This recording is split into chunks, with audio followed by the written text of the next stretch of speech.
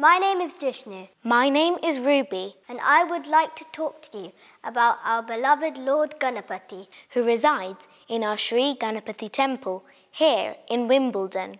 I will do part 1 of the speech and Ruby will do part 2 of the speech later. We all love Lord Ghanapathy and we love to come to the temple and take part in all the festivals. But how much do we really know about him? When you look at a picture of Lord Ghanapathy, what do you see?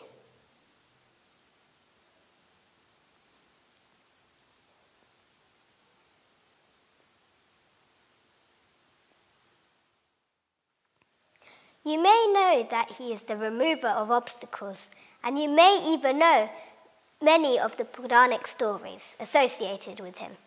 But look closer, and you will find the deeper meaning behind all the symbols that are in front of you. The rat, his vahanam, or vehicle, represents the lowest form of animal. His elephant's head represents the highest form of animal. Having also the body of a man symbolizes that he is Ganesha, the Lord of all beings.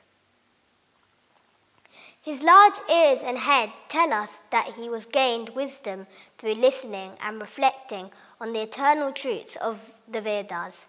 His head and trunk are curved to resemble the shape of the Om, our most sacred of the symbols, representing the primeval sound of creation, our most powerful mantra in the prayer and meditation.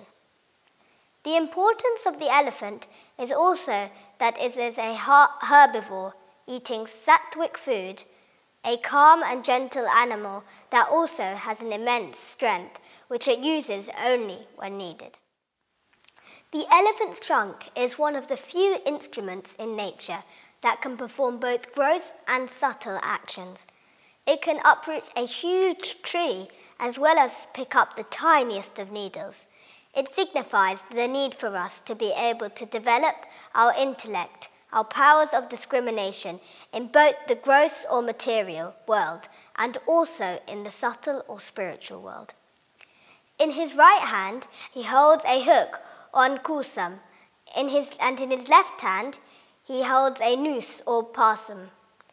These tools are used back home by mahouts, elephant trainers, to tame the wild elephants. Symbolically, the mind is like a wild elephant running from here to there in chaos.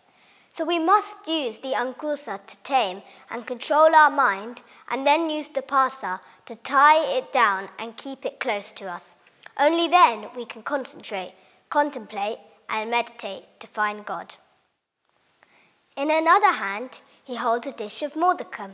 The sweet with hard outer shell signifies the reward of sweetness of knowledge that will give the spiritual seeker joy, satisfaction, and contentment as he travels along the path of enlightenment. It also indicates the importance of eating the correct sattvic food in order to progress spiritually. Lord Ganesha's large belly is said to contain the whole universe and is symbolic of the way we should live our lives. We must be able to accept and digest whatever experiences we go through, be they good or bad. Throughout our trials and tribulations, we must be equal-minded and realize that all experiences are learning experiences and will bring us closer to God. Lord Ganesha sits with one leg folded and the other leg resting on the ground. The leg on the ground tells us that we can live in the world like anyone else. But the leg pointing upwards tells us that our concentration and meditation should be ever focused on the Godhead within. Rather like the lotus that he holds in his hand, which grows in the stagnant water, the lotus plant raises its flowers above the waterline so that the purity of its petals will not be blemished by the polluted waters underneath. In the same way, we can live in this world but remain unaffected by the materialism and negative qualities of our surroundings. At the feet of our Lord is often spread a huge array of different kinds of food. The food represents material wealth, power, and prosperity, and indicates that if you live a life of high ideals and principles, these material benefits will always be available for you, although you will not be attached to them, and they will therefore not hinder your spiritual progress. The little rat, or Mushikam, represents desire. Rats, by nature, are very greedy creatures who will run here and there, nibbling and hoarding far more than they need. If a man has desires, he can waste his whole life running here and there, fulfilling one desire, only to replace it with another.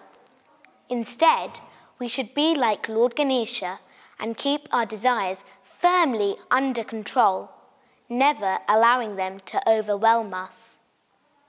According to the Vinayaka Puranam, the rat also represents the demon Gajamuhasura, who was destroyed by Lord Ghanapathy. The Lord actually used his tusk to kill the evil entity, the same tusk that he later used to write down our holiest of books, the Mahabharata.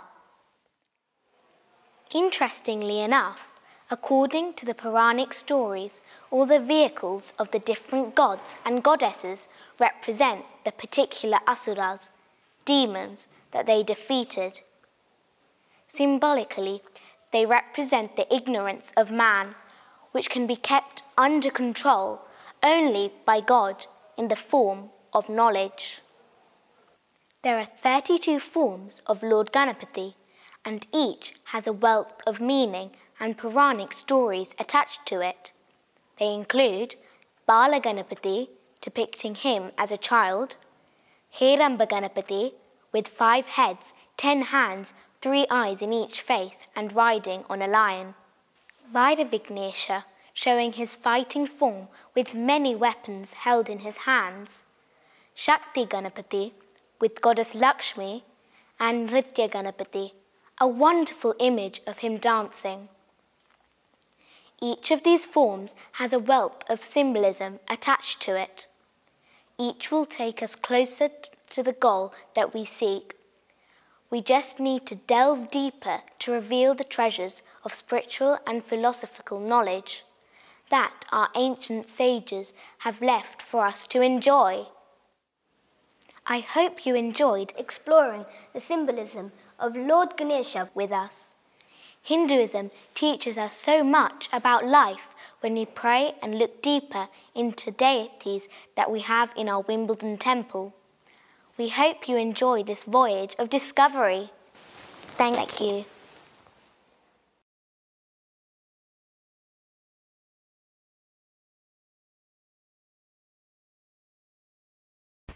வணக்கம்.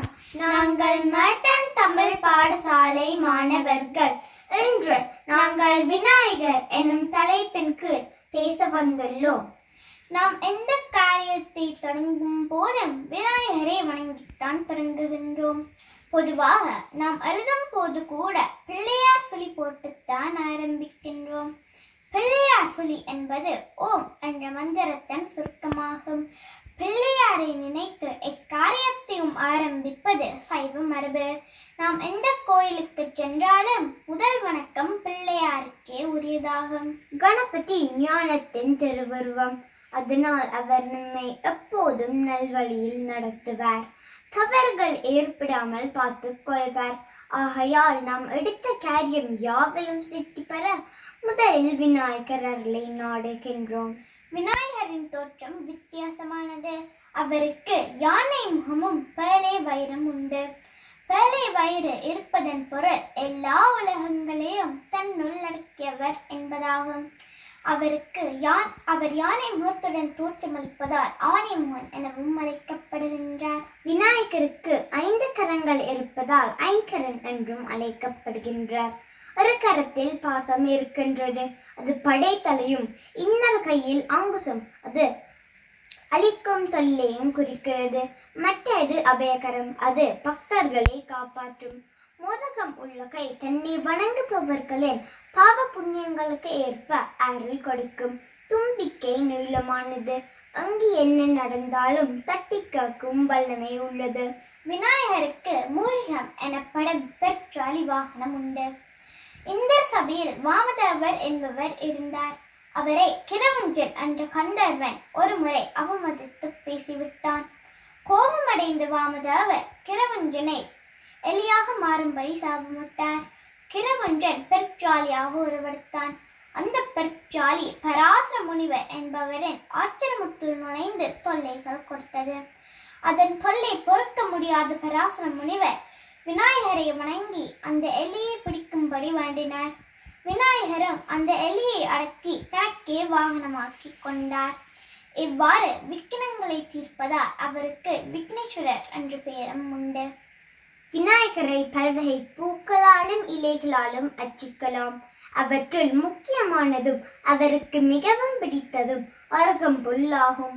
விநாயகரை வணங்கும் போது தலையிலே குட்டி தோப்புக்கர்ணம் போடுவது மரபாகும். எனவே அருகம்புல் நாயகரான விநாயகரை வழிபட்டு சகல சௌபாக்கியங்களையும் பெறுவோமாக. வாக்குண்டாம் நல்ல